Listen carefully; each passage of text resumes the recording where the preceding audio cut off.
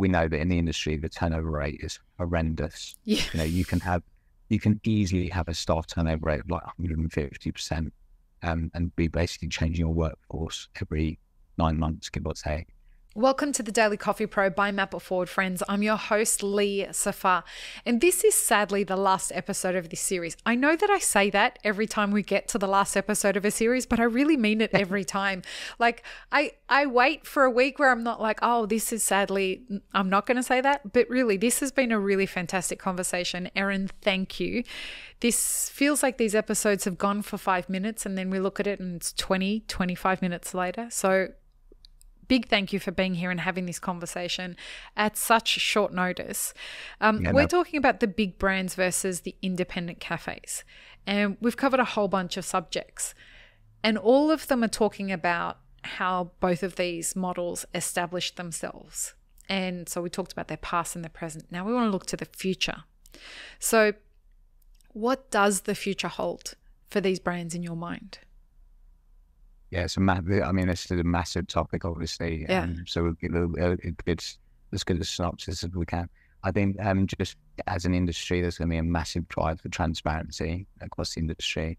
There's been a huge impact of the pandemic in terms of drink at home, and what drink at home has done is it's increased demand for retail, but it's also increased the base point in terms of education for the average consumer, because all of a sudden they're having to purchase and deliver coffee-based drinks to as good a standard as they can, and they're having to do a lot of research into that, and they're spending loads of time looking into it. And there's a guy that I went to school with who's a pro rugby player, and I noticed on his Instagram he's like putting latte art and stuff because he's got one that's really into coffee, and it's stuff like that.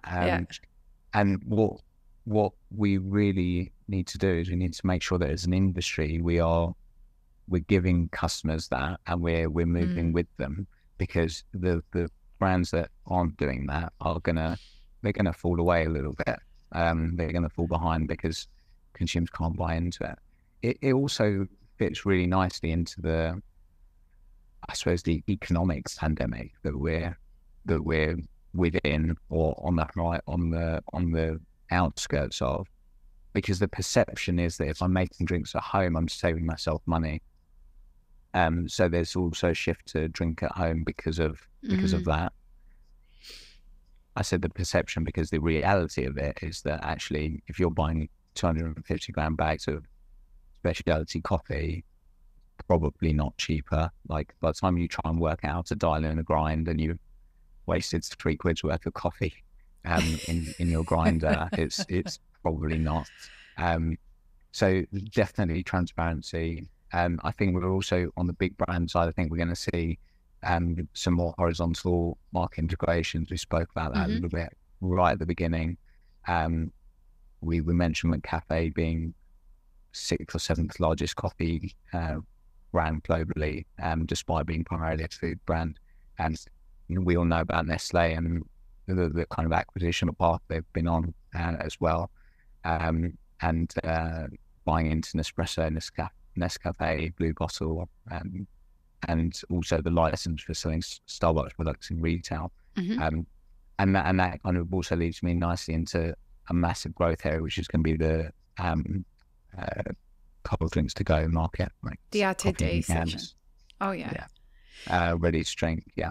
So that's going to be a big push. You're even getting smaller brands producing those and getting them canned and bottled by 5 bottlers, and that's really good because it helps people consume your brand, engage with your brand while they're not near your stores. So in a way, for an independent, that's even more valuable because they don't have the reach and they don't have the store presence that someone like Starbucks or someone like Costa, Dunkin' Donuts do. But if you can get a deal with a supermarket and you can get your RTD product in there, then all of a sudden you're kind of a big brand because you've got all of those outlets under your belt. So that really helps. And I think that'll be a big push as well. And cold drinks, I think non-coffee based cold drinks. We're talking about what is a coffee shop. We're talking about specialty coffee, etc., etc. But the reality of it is that a lot of the drinks offering or the sales is also non-coffee based drinks. So certainly it's a huge one. Hot. Huge. Yeah. So last year, the figures came out. Last year, Starbucks sold 75% of their drinks were not hot. So between iced coffees and all the kind of non-coffee based frappuccinos, it's a massive market. Things. It's huge. Massive. And the smart people are realizing that signature drinks are the way forward. It's not about juices. It's not about, your lattes and your drip coffee and whatnot. It's about people wanting a different experience other than coffee, because people are becoming more health conscious. So they're looking to, and that's a trend that keeps evolving. So when you're serving like the kinds of drinks that have less sugar in them, there's a market for that, where they're, really healthy kind of mocktails. Even if it's got a little bit of coffee in it, there's a market for that. As well as, I continue to be shocked by how many people want just straight up, give me sugar, syrup, coffee, chocolate, caramel, blah, blah, blah, blah, blah, cream, sprinkle more shit on top of it, and that's exactly what I want. And then I suppose contrary to that as well, I think there will be a big drive in terms of health conscious drinks, and in the form of things like boosters, and we see a lot of the key with delivering those drinks to if you can just add like a small add-on product that can add 30-40p to the cost to a drink, then that's really valuable for most brands to push that spend per head a little bit. We work with a substantial juice brand in London, and if we look at Joe and the Juice, for example, that a lot of your listeners will be familiar with, you can go in there looking at a juice that's worth £5 or $7-8, and before you know it, by the time you've chosen this, that, or the other, it's up to like $12-13 or something like that, and beyond. So it's really easily done, and it's a great way of pushing spend per head. But I think we will see in the market a push for those kind of healthy add-ons, like wheatgrass booster or whatever. Reishi mushroom powder. Oh yeah, all of the that, adaptogenics. All the adaptogens are the thing.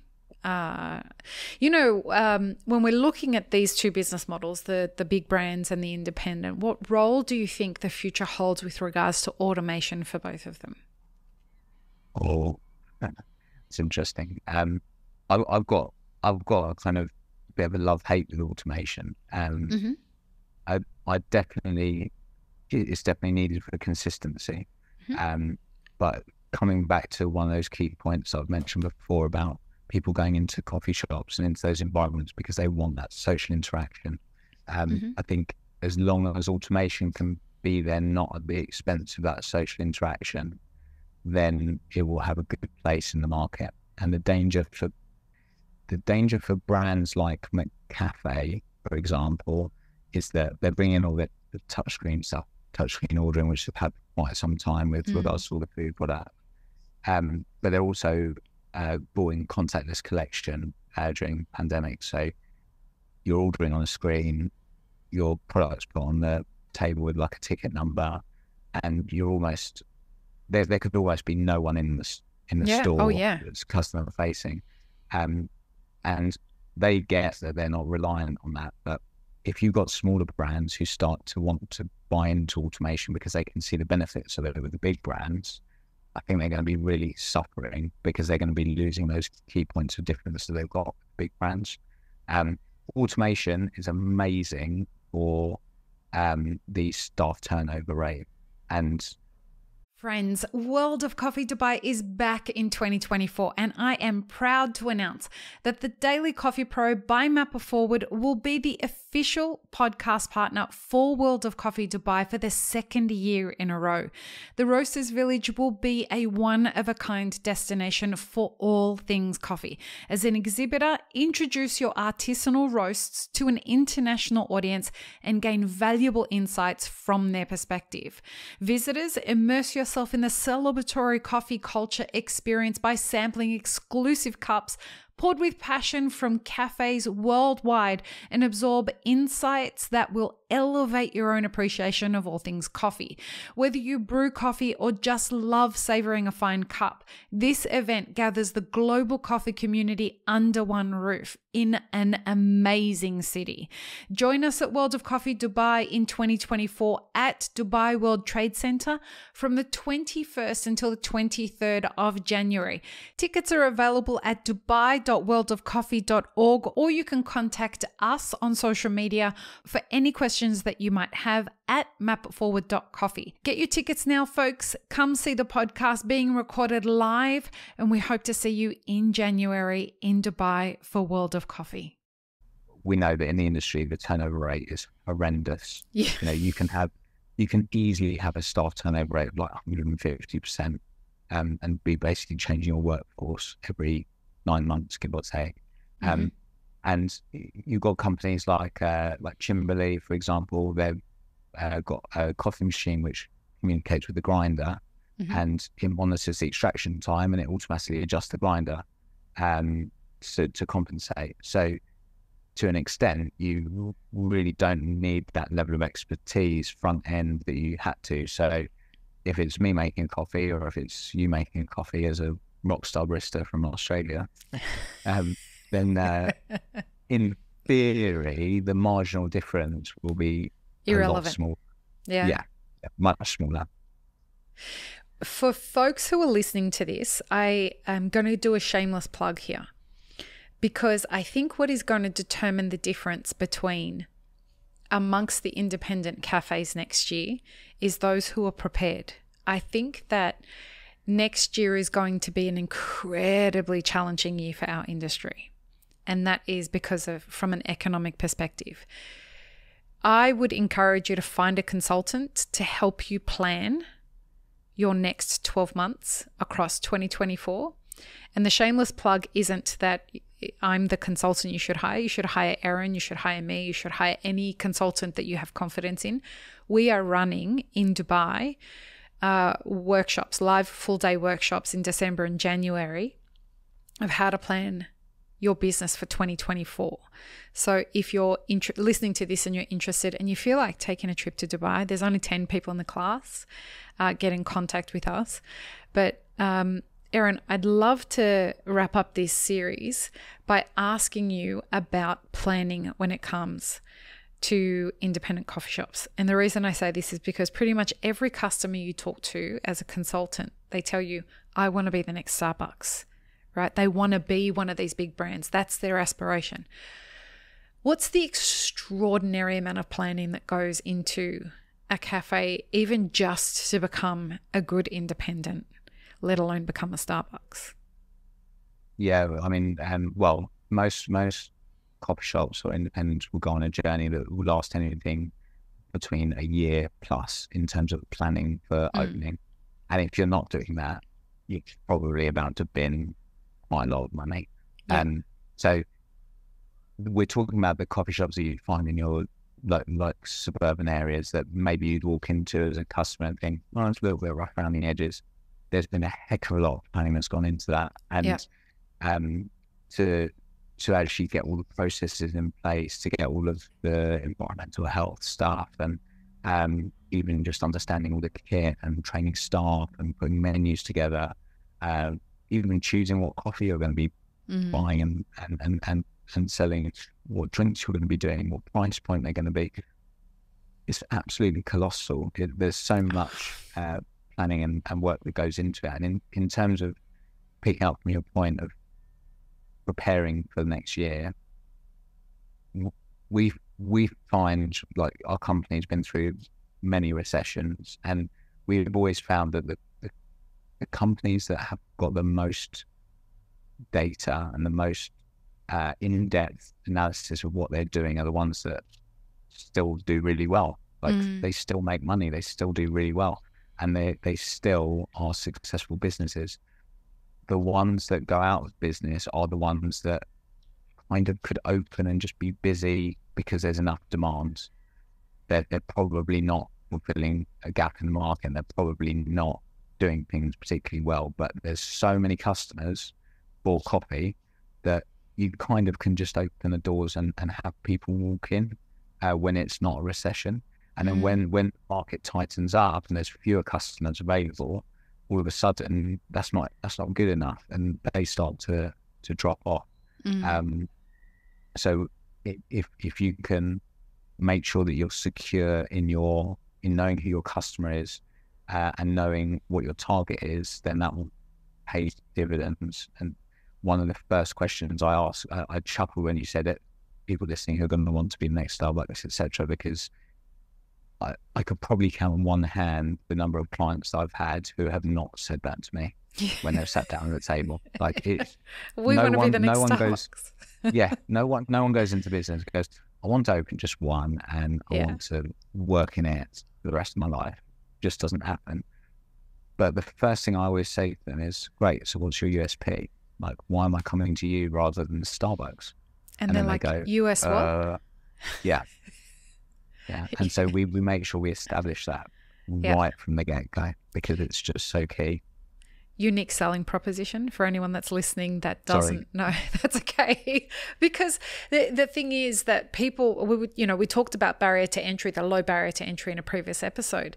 And it's not people's fault that they don't understand these terms. It's a consequence of having such a low barrier to entry that allows you to just kind of fail up in this industry, whether you're in a part of the professional workforce or you're a business owner.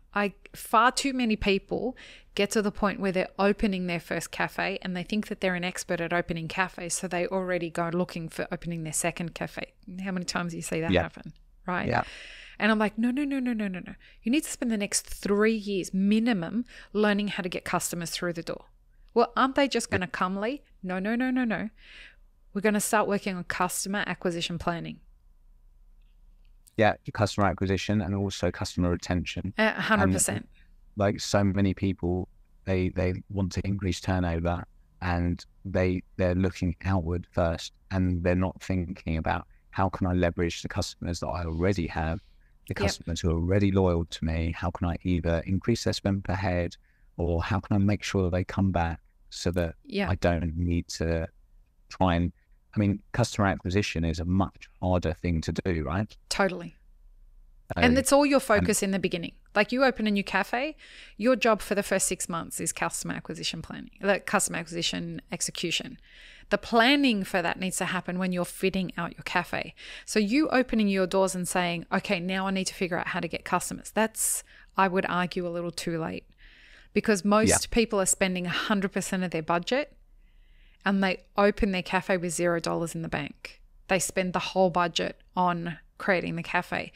Folks, I would hope that you would also budget into your budget 12 months worth of operating expenses to have in the bank the day that you open. That gives you a really wonderful runway so that if something like a pandemic does happen, or if you do the toilet breaks or whatever it is that's going on, you're not operating month to month, because that's a scary way to run a business.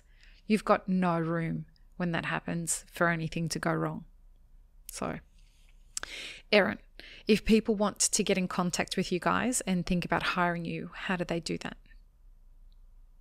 So I'm sure Lee will link my LinkedIn on there. 100%. Just feel free to drop me a message. I really just, as we said on the best episode, I like connecting with people and just jumping on a call, and sometimes it's a half-hour chat, sometimes it's 2.5 hours as a night. And it's a delightful 2.5 hours, I must say, sir. Yeah. So please don't feel worried about contacting me. Just drop me a message and reach out. It's fine. And where are you based? So we're based in London, and we service the UK, but in terms of consultancy and design, we service much broader field. So do get in touch. We'll make sure that we've got links to everything in the show notes. Make sure that you do reach out if you're interested, folks. Eren, thank you for a bloody fantastic conversation. I really appreciate your time and your knowledge, and it's really wonderful having a conversation with someone who really does know their shit. Like all the guests, we've been super blessed these last couple of years. Our guests have been awesome, and you're just another one that we're adding to that awesome list, so thank you. Thank you very much. And I think I'm hijacking your job now, so peace, love, and peanut butter. Bye, everyone. Have an amazing rest of your day. Thanks, friends. If you enjoyed this video, here's what you should check out next. Consider supporting Map It Forward on Patreon, and be sure to subscribe and hit the notification bell before you leave.